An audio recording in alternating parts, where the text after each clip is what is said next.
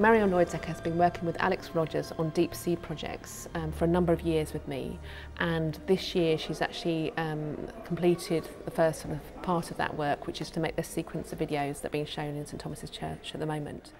We've provided her with a lot of video footage from our work in the deep ocean.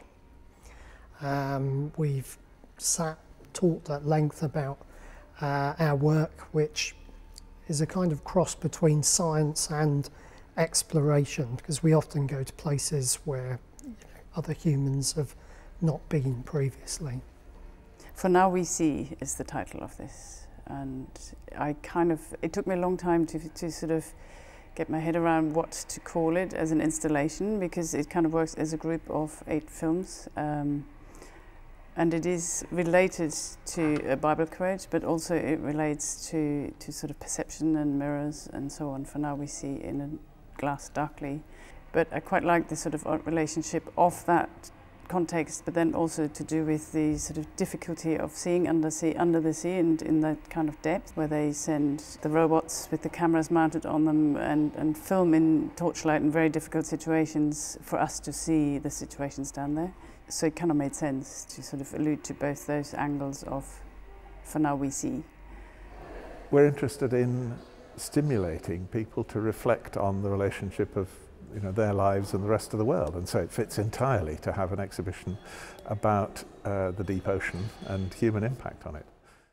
I think the most interesting thing for me has been that sense of a kind of environment that you're very up close and personal with, but that in normal life you would have absolutely no access to. So much of what we say about climate change is really obvious and really immediate to us, whereas here's an environment where we at the moment have absolutely no access to, and yet on the film, as you go around the church here, you see in a very immediate way. So you get this sense of snippets of a reality that's kind of present somewhere else, and it's quite an odd, timeless sense, but at the same time, it's quite an urgent, imminent situation that is changing and is getting worse. And I think the conversation with Alex Rogers has also sort of taught me quite a few things about how desperately urgent the state of the ocean is and so on.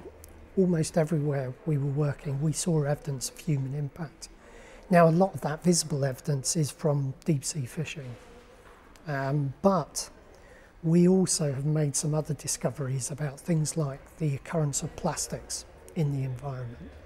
So, when we're discussing these problems with people, they often say, oh, but there's nothing I can do about it personally. Well, there is actually, because everything you can do to reduce the intensity of your resource use will help the oceans in terms of climate change.